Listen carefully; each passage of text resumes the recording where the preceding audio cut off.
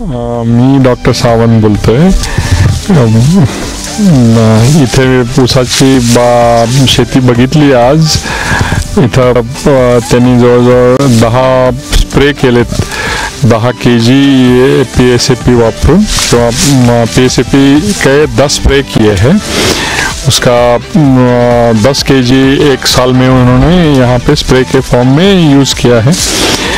यहाँ के केन्स अच्छे हैं, उसमें थिकनेस बड़ा है, उसका नंबर ऑफ नोड्स ज़्यादा है, लंबे है, और एक शुगर केन का वजन 5 से 6 kg तक है.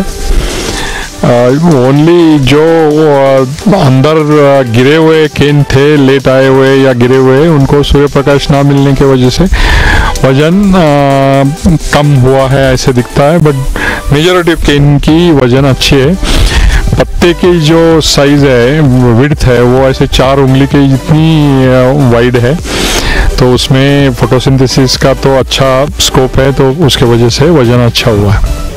ये इधर मैं आज खास करके देखने आया था. प्रशांत लटपटे करके यहाँ के काश्तकार है, जिन्होंने हर साल 100 टन से ऊपर 120 टन तक वो शुगर केन लेते थे 1 एकड़ में. बट इस साल पहली बार उन्होंने P.S.A.P यूज़ किया है, और उसके वजह से उनका टोटल यील्ड जो है वो 160 टन तक बढ़ा है.